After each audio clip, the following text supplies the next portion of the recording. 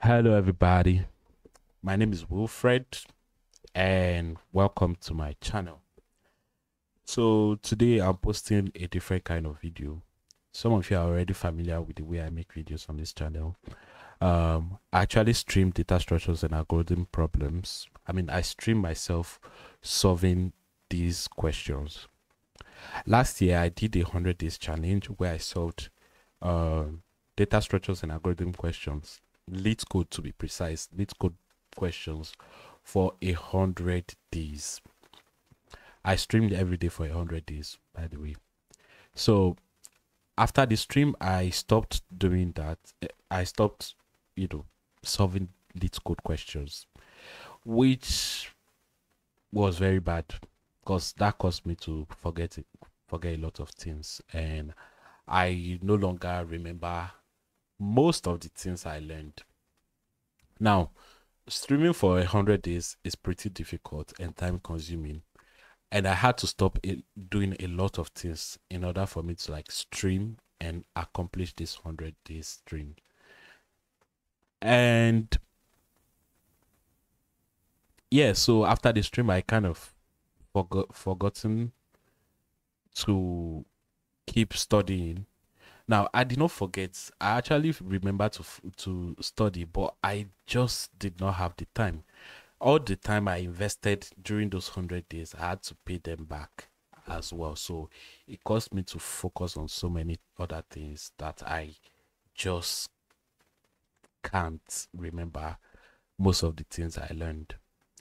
Yeah, you can see my profile here, right? To prove that I actually have like some graphs here to show that I solved questions every day. Now the graph is not complete because I did not solve new questions every day. I actually repeated questions in order for me to properly understand them, which is a very good technique for studying data structures and algorithms. You have to repeat, and as you can see, as a proof of that, I forgot a lot of things because I wasn't practicing. Now, I decided this year I'll be, solving. I'll be building projects instead of doing data structures and algorithms because honestly, I was kind of giving up on doing this data structures and algorithm going forward. But I decided today again, right? Changing my mind all the time. I'll be posting shorts every day. I'll be solving data structures and algorithm questions and post them as shorts. And then on weekends, I will do a long form of stream, going through all the questions I solved during the week and explaining how I solved them so that the concept actually sticks in my head, and also help you guys to also study. So you can also follow along with me as I'm doing this because I'm going to do it from a beginner's perspective. So I recently discovered this website. It is Greg's website. He's a YouTuber, a very good guy. You know, he explains things really well, and this website is going to help you. It's like a roadmap for data structures and algorithms, right? So you're going to like learn a lot of things from here. He arranged the questions by difficulty and by um levels, as in beginner to expert level. So here is, I'm going to try one question and see if I still got it. If I don't got it, I'll study. That's the truth. That's all that can happen at the end of the day, right? So let's try one question, and I'll try to solve this question in 2 minutes. So we are currently on 4 minutes timer. So by the end of towards 7 minutes, this video should end. So let me see if I still have it. So we have find closest number to 0. So given an array, an integer array, these things are really important. So let me not waste my time. Given an integer array of size n, return the number with the value closest to 0 in nums. In nums meaning in the array nums, right? If there are multiple answers, return the number with the largest value. So here is an array. We'll be given an array. Always go through the examples to actually understand what's going on. I've solved this question before. I think you can see solved here. So that was last year. I don't remember anything, to be honest, but I still will try to solve this. So I have 1 minute left.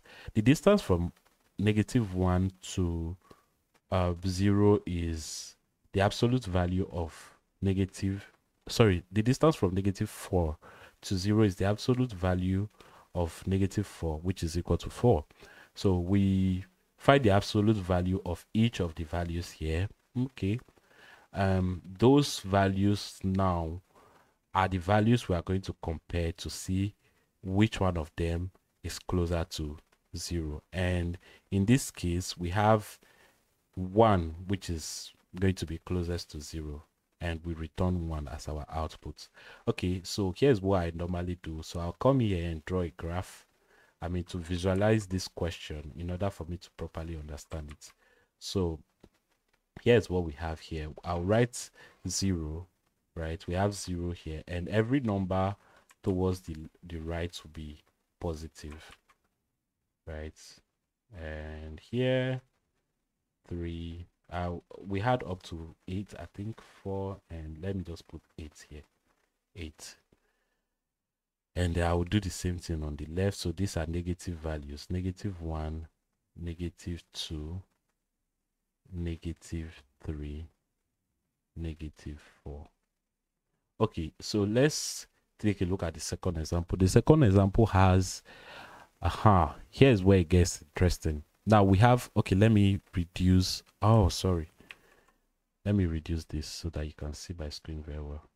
I'm so sorry if I blocked this because I was in a hurry. My time is almost up. I can't solve this in 2 minutes, obviously. So because I'm explaining, right, I'll just explain and try to solve it at the end of the day. So we have two values here. We have two values that are the same, right? 1 and -1 are both closest to 0 because their absolute values will be 1 at the end of the day. So they are closest to 0, but we have to return 1 because 1 is the largest closest to 0. So yeah, if you look at this graph here, whichever is closest to 0 is going to be first. We are going to first find the number if it's closest to 0, and then try to compare the closer one with whichever one is similar to it in the array, and then we'll return that value.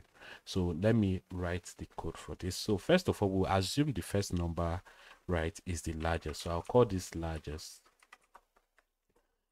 and we'll set this to nums, right? Is the nums array is going to be 0, and I will say for num in nums, right, we are going to find the absolute value of that number. Now again, here's where it gets interesting. We need to find the absolute value of the number closest to 0, meaning the minimum, right? So if the current number, right, the absolute value of the current number, so ABS of num, right, of num is less than the absolute value of the largest we found, right, of the largest,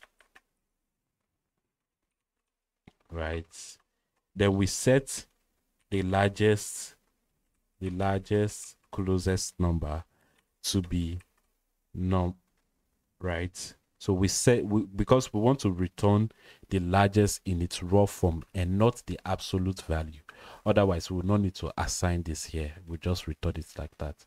Or we just assign the absolute value to largest, but we want to return the rawest form, right?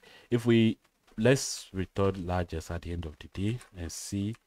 We are not done, but this is going to be a good start. So we are returning largest like this. So let's run this again and see. This will fail in some case, but in the first case it should work. Yes, in the first case it worked because 1 is the only closest to 0, right? But in the case where we have duplicate values, right, we need to do something else at the end of the day. So after finding the last largest number, right, after iterating through this array here, the last largest number would be 1, right? But since the absolute value of -1 has been assigned to the largest initially, let me see. Yes, since it has been assigned to the largest initially, this condition here will fail because 1 is not less than 1. So -1 would have been assigned to the largest at this point, right? And we will return -1 instead of returning 1. As you can see, we have this here. So here's what we need to do. We need to say if, right, if the absolute value of the current largest number is in, if the absolute value of the current largest number is in nums, right, then we assign the absolute value of that largest number to num instead and return that. So we'll say nums, largest is going to be equal to